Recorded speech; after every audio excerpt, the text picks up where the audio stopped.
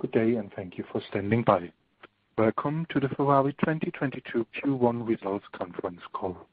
At this time, all participants are in a listen-only mode. After the speaker presentation, there will be a question and answer session. To ask a question during the session, you will need to press star one on your telephone. Please be advised that today's conference is being recorded. If you require assistance during the conference, please press star zero. I would now like to hand over the conference to your first speaker today, Nicoletta Russo. Nicoletta, please go ahead. Thank you, Steven, and welcome to everyone who is joining us. Today, we plan to cover the group's Q1 2022 operating results, and the duration of the call is expected to be around 60 minutes. Today's call will be hosted by the Group CEO, Mr. Benedetto Vigna, and Group CFO, Mr. Antonio Piccapiccon. All relevant materials are available in the investor section of the Ferrari corporate website, and at the end of the presentation, we will be available to answer your questions. Before we begin, let me remind you that any forward-looking statements we might make during today's call are subject to the risks and uncertainties mentioned in the safe harbor statement included on page 2 of today's presentation, and the call will be governed by this language. With that said, I'd like to turn the call over to Benedetto. Grazie, Nicoletta. Thank you, everyone, for joining us today.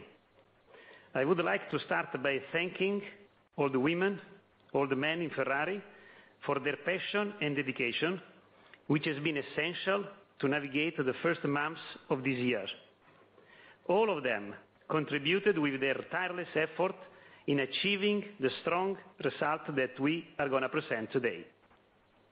Before addressing our results for the first quarter of 2022, I would like to spend a few words on the current international scenario and ongoing conflict in Ukraine.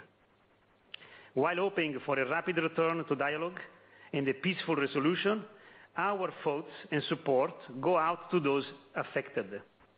Ferrari is playing its small part alongside the institution to bring relief to this situation. In relation to this ongoing crisis and its implication, our supply chain has continued to prove its resilience, guaranteeing a smooth production at our facilities. With no doubt, the current macroeconomic scenario is causing new challenge. However, our team in Ferrari, also with the support of our partners, have been able to manage this situation properly.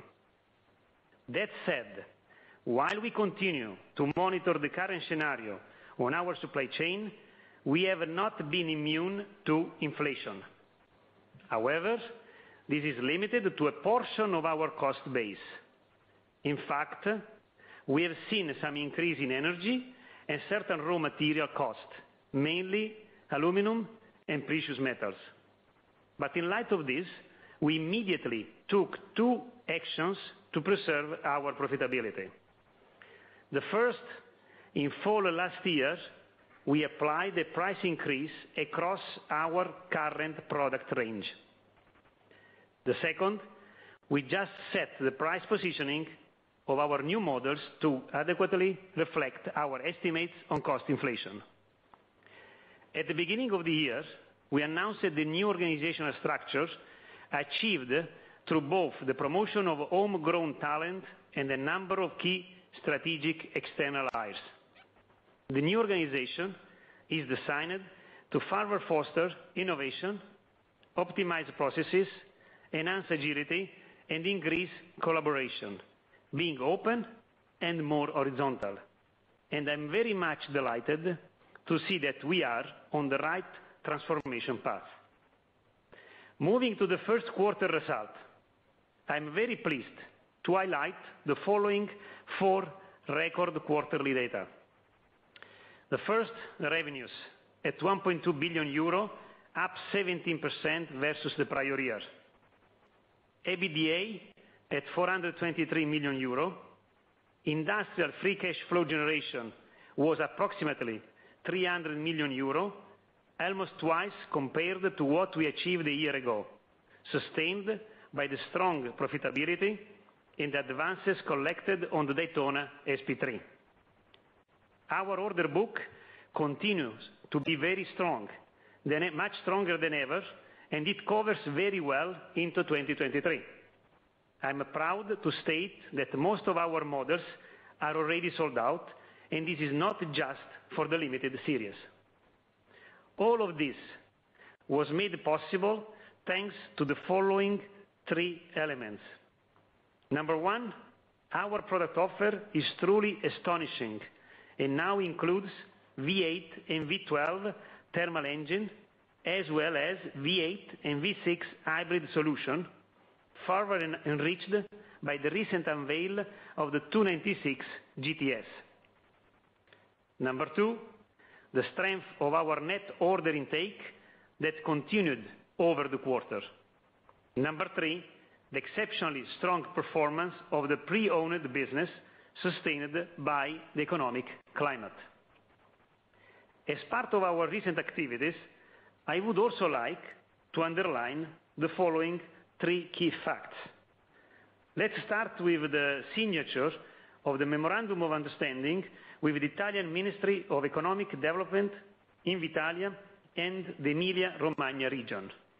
This agreement will focus on industrial projects and research and development activities for new technologies aimed at bringing tangible benefit from an environmental perspective, as well as increasing digitalization. Such projects will further foster our competitive advantage since they will ensure the vertical integration of key components to be handcrafted here in Maranello. The plan will lead to the employment of 250 new hires, further boosting the territory of Maranello and Modena as a hub for excellence and increasingly attractive to new skill sets required by the automotive industry. Secondly, the Daytona SP3 was awarded with the Red Dot Best of the Best. This international award, once again, is a testament to the passionate work of all the Ferrari team.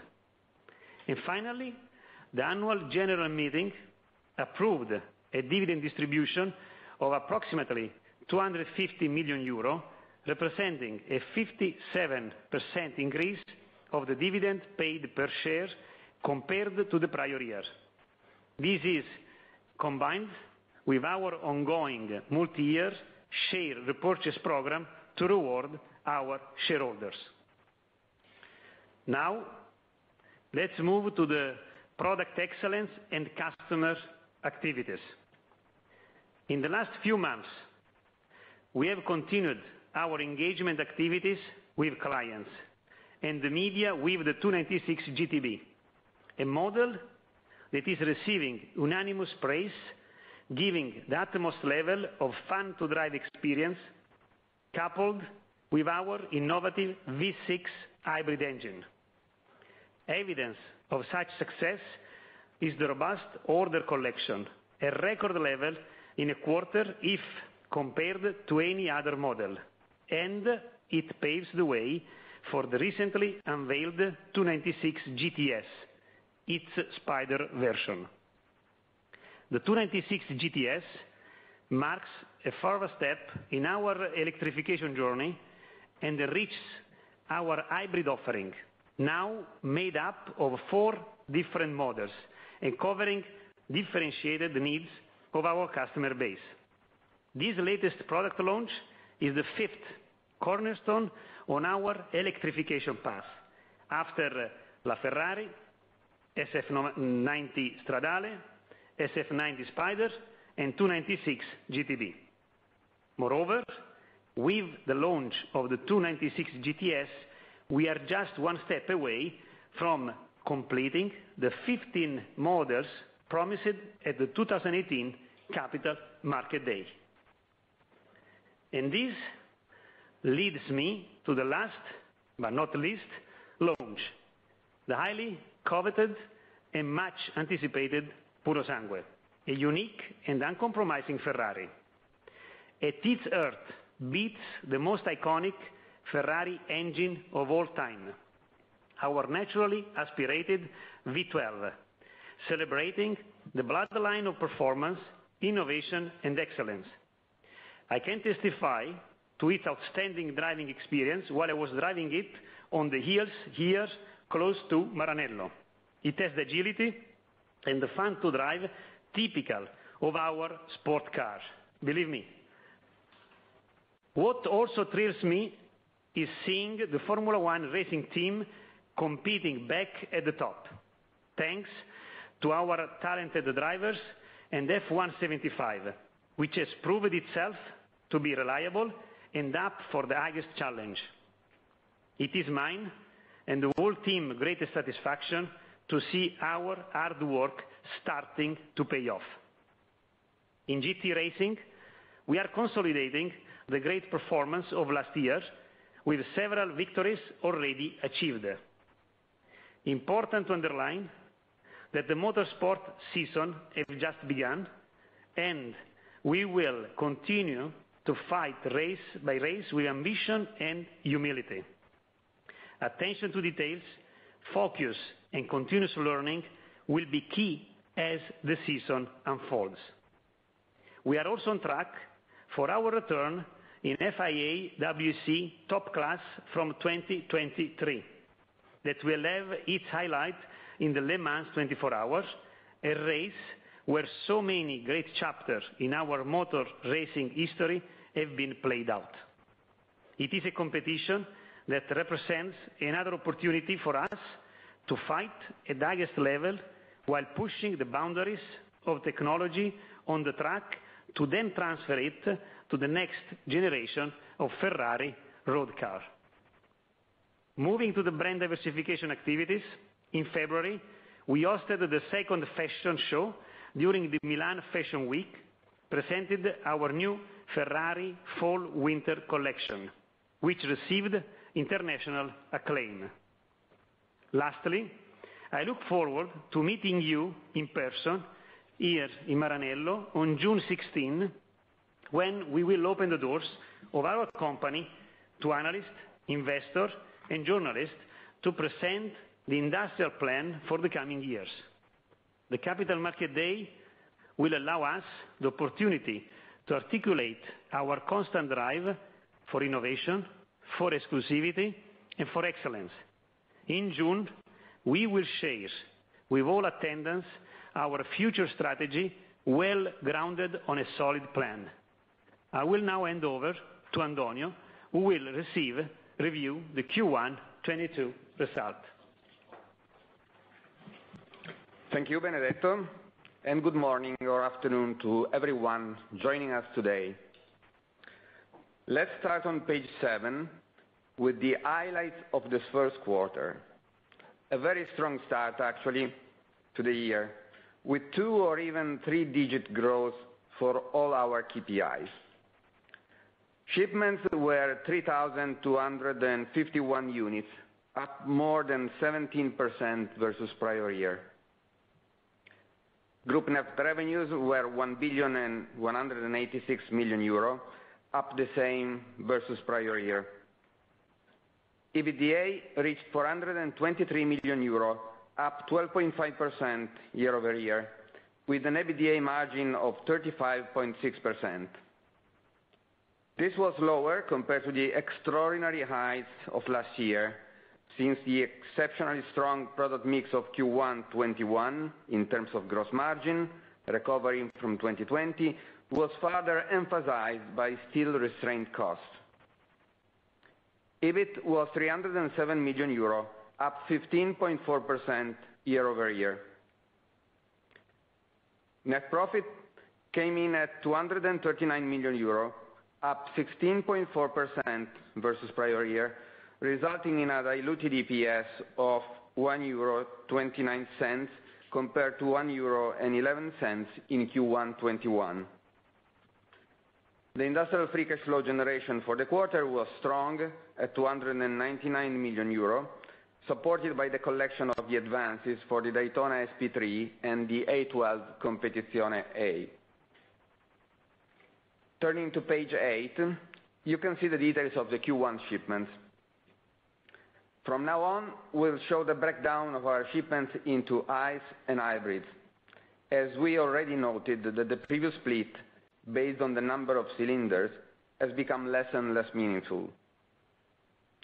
The product portfolio in the quarter included 8 thermal engine models and 2 hybrids, representing 83% and 17% of total shipments respectively.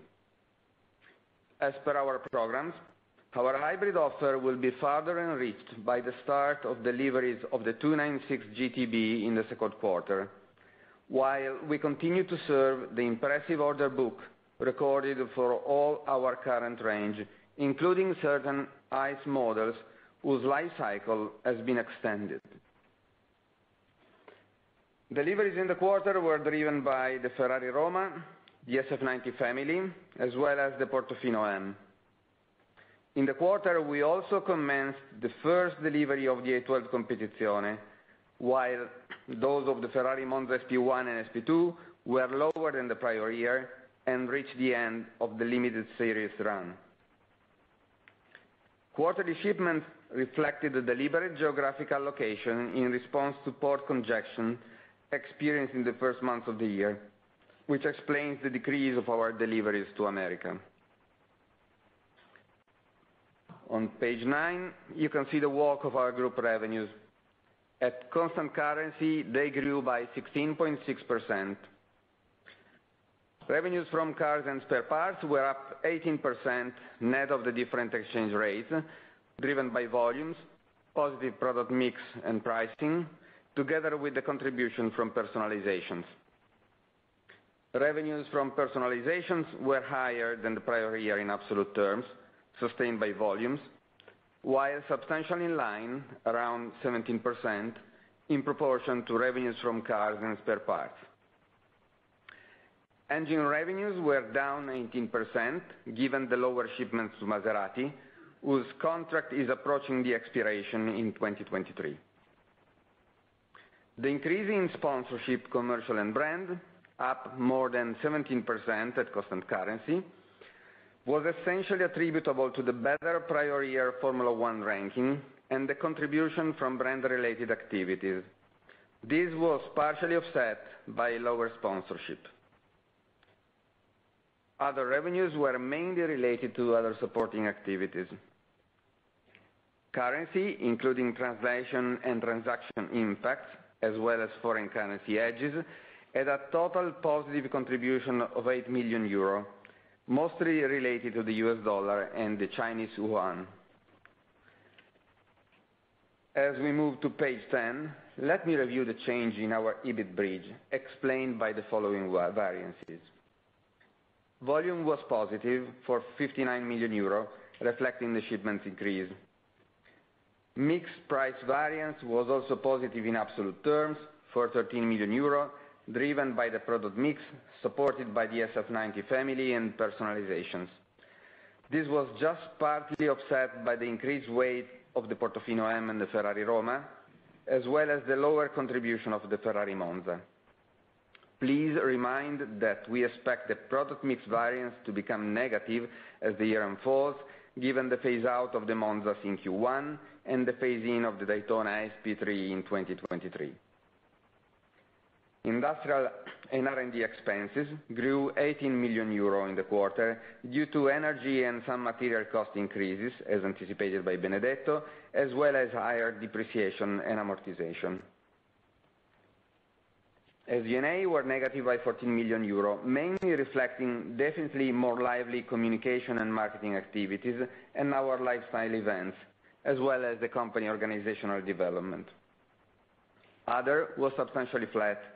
In essence, these reflect the better prior year Formula One ranking and higher contribution from brand-related and other supporting activities, offset by lower sponsorship, reduced engine shipments to Maserati, and various other expenses also accrued on the basis of current year ranking.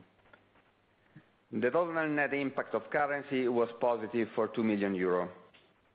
As a result of what I just mentioned, EBIT reached 307 million euro, up 15.4% versus the prior year, with an EBIT margin of 25.9%.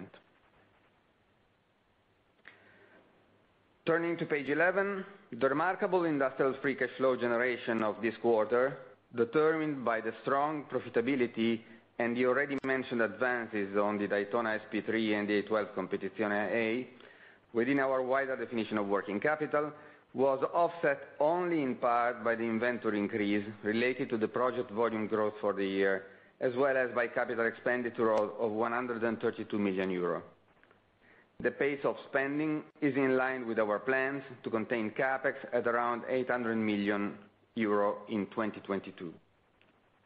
In the quarter, the capitalization ratio of our development expenses was approximately 38%, in line with the prior year. Net industrial debt as of the end of March 2022 was 136 million euro, compared to 297 million euro at December 2021, barely reflecting the significant free cash flow, net of 135 million euro paid in the context of our share repurchase program. As anticipated by Benedetto, the annual general meeting approved the dividend distribution of approximately 250 million euro to be paid in a couple of days on May 6. On page 12, we confirm the guidance for 2022, which firmly targets solid growth on all metrics and robust cash generation amidst all the challenges that this dramatic start of the year is posing in several respects. I think this completes our review for the quarter. As usual, I thank you for listening and very much look forward to seeing you soon in Maranello at our Capital Markets Day. I now turn the call over to Nicoletta.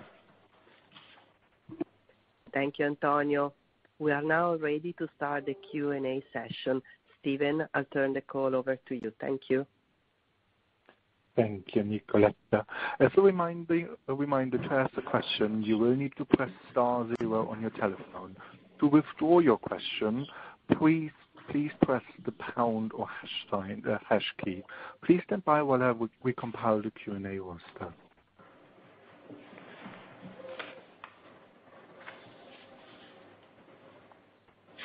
The first question comes from Giulio Pescatore from BNP. Please go ahead, sir. Hi, thanks for taking my question. The first one on the guidance, one very simple question. Your target range implies an EBIT margin of about 23%, even at the higher end in the next 9 months. Isn't that slightly too conservative despite the higher R&D and weakening mix? Then the second question on the Monza, I just wanna make sure I understood it correctly. Can you confirm that there are no more Monza due for deliveries in Q2? It was completely phased out in Q1. And then the last one on the Purosangue, thanks for the extra color on the engine, the V12 engine. But can you maybe give us your reasoning behind the decision to launch the Purosangue without a hybrid system? Also given that this is a model that we had hoped that would improve your position in China. Yeah, thank you. Okay. Thank you, Giulio. I start with the second question, and then Antonio will comment on the first one. So the Purosangue will be a natural aspirated V12, our iconic model. We have been testing different options, but then I think it was clear that to celebrate the bloodline of the performance, innovation, experience, the V12 and the experience and the product performance it is able to deliver has been the right solution to push to the market. So there has been a clear result of our testing and also our discussion with the market. For the Monza, I can reaffirm what Antonio said, that we stopped the production and the sales of Monza in Q1. For the other part of the question, Antonio, you may help on this direction. Yeah. Hi, Giulio. The guidance that we provided on EBIT is based on the fact that D&A will accrue over the course of the year, not linearly, but based on the start of production of our new model. So it's basically growing during the course of the year.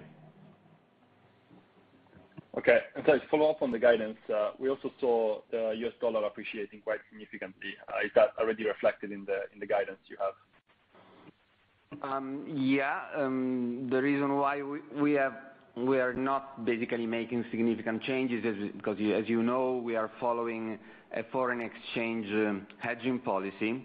So there might be opportunities around that, depending on how much remains free from hedging, but we prefer to stay cautious on that because it's unpredictable what happens to the currencies. Understood. Thank you. I'll see you soon.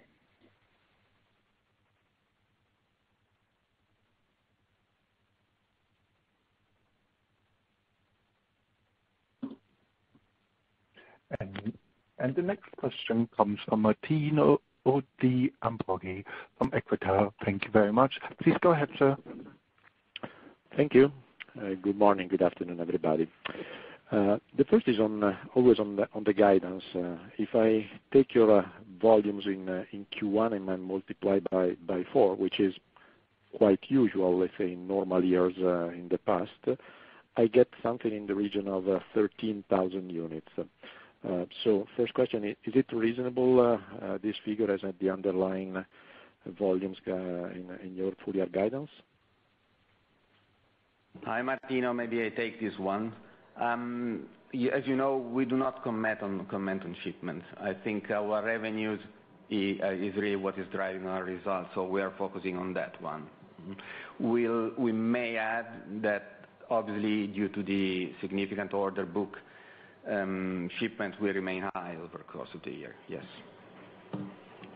Okay. The second part of the question, even if it's not 13,000, in any case, it is a significant growth for just 1 year. And if I remember correctly, your output capacity is 16,000. So if you maintain the same pace, also knowing that the Puro Sangue will be all additional, we don't know the amount of volumes, but will be additional. So probably you have another 2-3 years time before needing to either add a shift or add capacity. Just to know what you're thinking about it. It's a good question, Martino. Thank you. I think you will have a clear answer to all your deduction. Let's say the 16th of June. What I can tell you is that also for all the cars we make, we will keep clear in mind the exclusivity. You remember well the capacity that we have is in that ballpark. I can tell you that we are not planning investment to take to increase that numbers. Okay, and the last question is a more specific question on prices. During your introduction remarks, you mentioned that you already revised upward prices last year in order to offset raw material and other cost inflation, and you are also revising prices this year. Could you provide us just a rough indication of the amount of price revision? The price increase that has been already applied is in the range of 2%. This is already, delivered to the market. It's on the process. Some results already in Q1, some other are coming. Okay, so I was wrong in understanding there was one last year and another one coming. No, you are right. There are two things. There are the model that have been already, the old model, let me say, and the new model. The old model is the price increase ballpark I gave you. For the new model, there is a different price increase that is, let me say, different from the 2%. So you understood well. We are talking about two different things. Yeah, okay. Thank you very much. Thank you.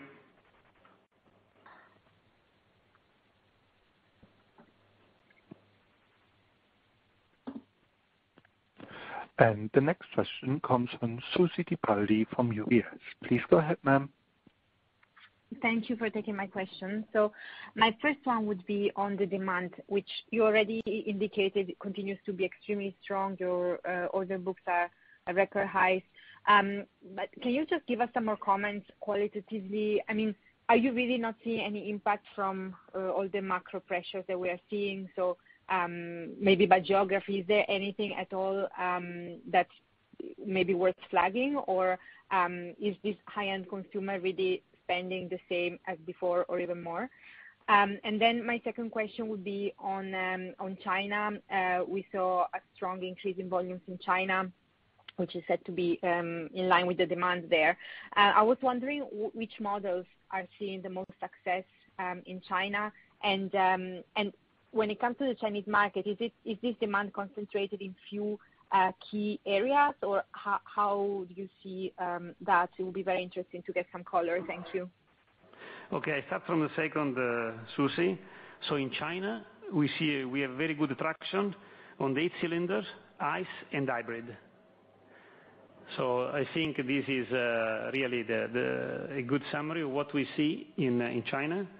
When it comes instead to the trend of the demand, I mean, clearly we are watching carefully. We expect a different pattern also because we basically several models are sold out. I'm talking about the F8, I'm talking about the Portofino, about H12. So we expect a different pattern also because we deliberately selected to sold out and to terminate some models.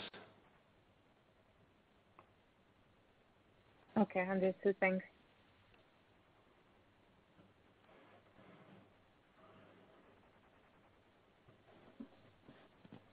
And the next question comes from George Galliers from Goldman Sachs. Please go ahead, sir. Yeah, thank you for taking my questions. The first question is on the Purosangue again, so very excited to see this and thank you for the incremental details. When you think about the pricing of the Purosangue and its exclusivity, obviously if we look at some of the other high-end utility vehicles in the market, we're seeing huge wait lists and cars being sold on very quickly in the second-hand market at very large premiums. So when you think about the pricing of the Purosangue, do you plan to price it at a level where Ferrari is the main beneficiary for the strong demand rather than sellers in the used car market? And are you also taking any additional measures to control which customers are prioritized on the product? The second question I had was just on the deposits. I don't know if you could confirm what % of deposits on the Competizione A and the Daytona have been taken during the quarter. Thank you. So I start, George, I take the question on the Purosangue. Antonio will take the first one. So on the Purosangue, I would say that clearly we have a price in mind. We cannot share, unfortunately. But we want to preserve always also for this car. We keep in mind the exclusivity. The exclusivity is one strategic guideline we keep pushing, and we want to make sure that this stays well grounded in the DNA of all the product we develop. So Purosangue will also be considered this dimension of exclusivity. In terms of, as I said, price and customer base, we have clear ideas, and let's say we will address properly at the right time. Instead, for the advance payment, the other question, Antonio, you may help. Yeah, hi, George. The net impact of contribution of the Daytona and the 8 Competizione is in the region of 80 million. Obviously, this is a net impact, meaning the cash inflow has been higher than that, and half of it is due to the Daytona. And then we have a negative, which is the amount not collected on the Monza because already collected in the previous year. So it's basically a net between 120 million euro cash in and 30 million less collections on the Monza. Hope it helps. Great, thank you.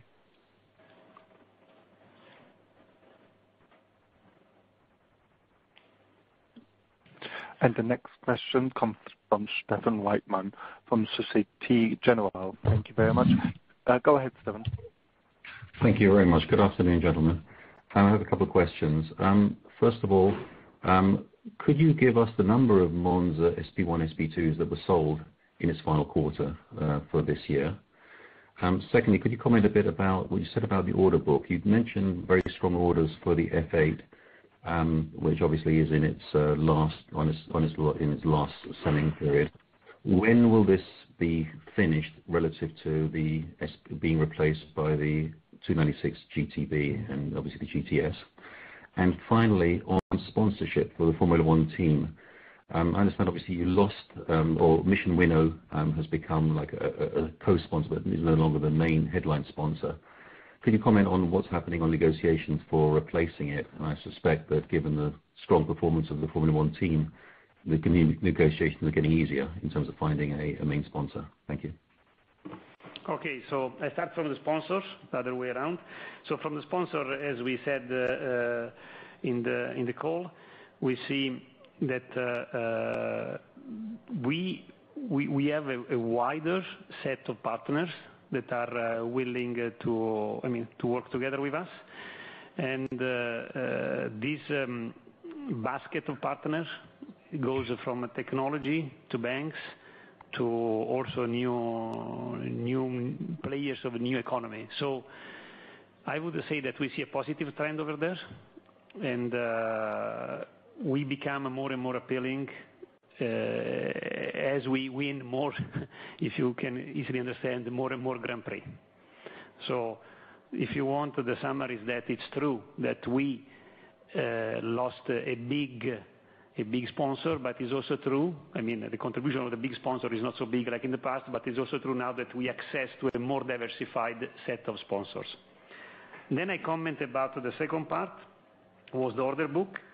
The order book for the 8 cylinders, the sport 8 cylinder, the F8, goes till end of next year, but we start to see already an overlap with the 296 GTB, that, as I said before, is as the highest ever traction in terms of interest, in terms of order book from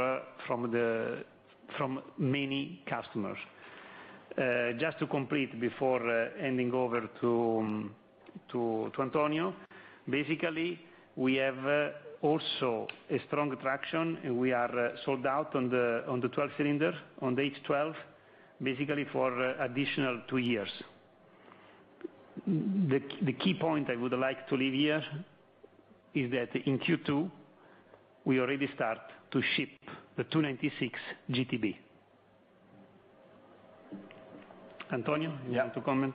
And the last information was number of Monza sold in Q1, and the number is 40.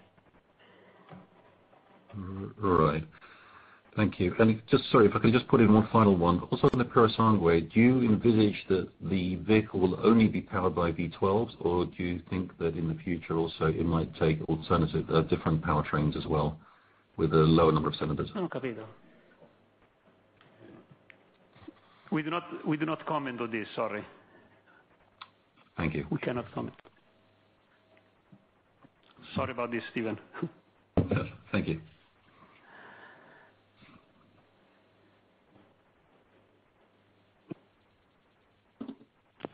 And the next question comes from Omar Besson from Kepler Cheuvreux. Please go ahead, sir. Thank you very much. It's Omar Besson at Kepler Cheuvreux. I also have a couple of questions, please. Firstly, I would like to confirm that your first quarter was probably the strongest in terms of profitability and free cash flow for the year.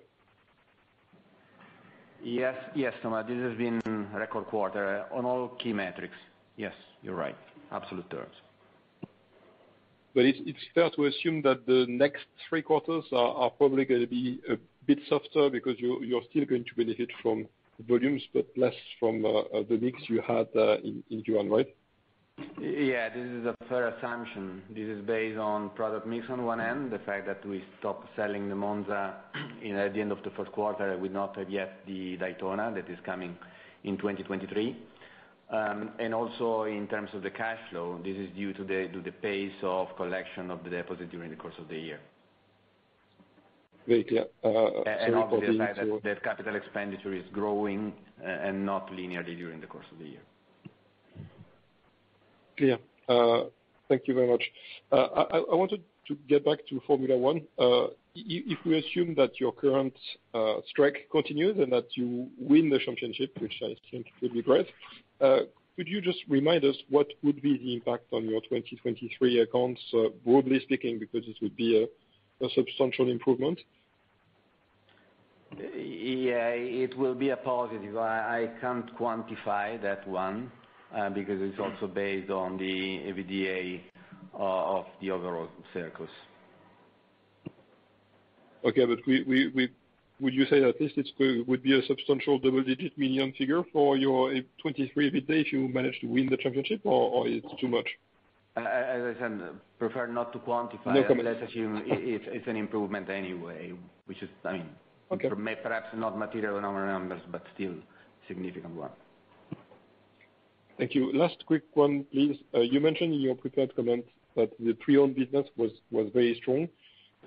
Could you remind us where we can see that in your accounts, please? Well, actually, you don't see this on our numbers, or you would see it marginally in our financial services business, but really marginally. I think what we witness, what the reason why we monitor it, though, is because it's very relevant to support the order intake, obviously, in the interest of a number of customers. Thank you very much. Very clear. Thank you.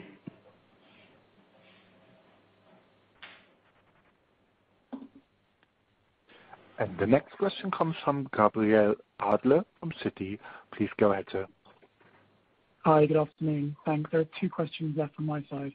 Just coming back to free cash flow, you're very clearly running ahead of the run rate implied by the guidance of above 600 million. So could you provide some more color, please, on your expectations for working capital and CapEx through the year and the ramp that you expect to see there? And then secondly, on volumes, I appreciate that you don't specifically guide on this, but I think previously you've commented that the first half should be stronger than the second. Could you confirm whether that's still your expectation for the year? Thank you. Yeah, sure, Gabriel. I think the first question in terms of the cash flow, in terms of capital expenditure, that is basically the main negative starting from the EBITDA. We expect it to annually grow up to approximately 800 million euro overall figure.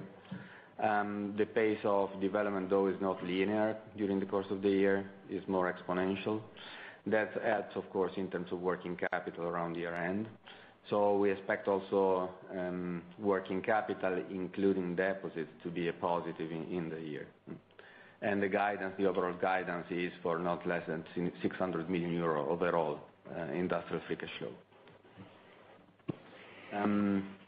The second question, forgive me, is on volumes, whether H1 is better than H2. I would say not necessarily. It's more in terms of quality because of Q1 that includes the sales of the Monza.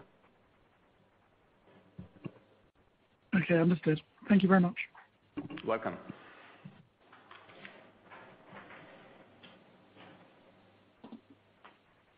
And the next question comes from Gianluca Bertuzzo, Intermonte. Please go ahead, sir. Hi, everyone, and thank you for taking my question. I have two questions on the Purosangue, if I may. First one, if we look at some of your peers in the luxury industry, they faced cannibalization of their GT models after the launch of their SUV. Do you think this is a risk also for Ferrari, as GT models represents almost one-third of your shipments? And the second one, do you have a certain threshold beyond which you will not go for the SUV in terms of volume compared to your total shipments? Thank you. I start from the second one, Gianluca. We will, as I said, we will stick to exclusivity also for the Purosangue. Yes, clearly we have numbers clear in mind in terms of ratio to total numbers that we want to make as Purosangue. Then coming to the second question, I think that different Ferrari for different Ferraristi or different Ferrari for different moments is is the strategy where you can read the answer to the first question. So we have on the market different models.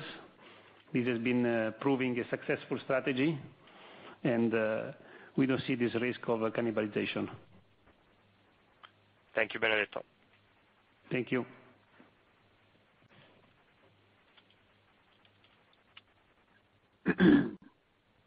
And the last question for the moment comes from Evan Silverberg from Morgan Stanley. Please go ahead, sir. Hi, it's Adam Jonas from Morgan Stanley. Can you hear me? Yes, we can. Hello? Ciao, Jonas. Okay, great. Thank you. Thanks, everybody. So remind us of the technical production capacity for the entire company, body shop, paint shop, post Purosangue. You referred to it earlier, but I didn't hear the exact number or range of units. 15,000, Adam, 15,000. Yeah. Thank you. And just as a follow-up, the 250 new hires in Maranello and Modena, where you referred to vertical integration of handcrafted components, that's a lot of employment. That's 5% of your company, not insignificant. Can you tell us what kind of components and technologies that these talented and very lucky individuals will be working on? I know you are curious and you would like to have an answer. I think that we will have the pleasure to meet in person in a few weeks, and we will tell you exactly what we want to do, which are the strategic components we want to do in-house. So bear with me if I ask you a little bit more patient. But sorry, okay. Adam, I know. Okay. I read all your report, I see, but allow us to wait still a few weeks, then we meet and we'll explain and we'll show you with a clear presentation, I think, the strategic part that we want to make here. Grazie. Prego, Adam. Arrivederci. Ciao. Ciao.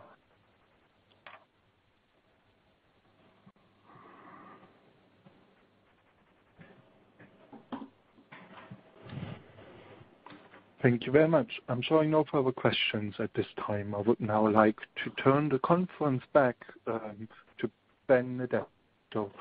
Thank you very much. Please go ahead.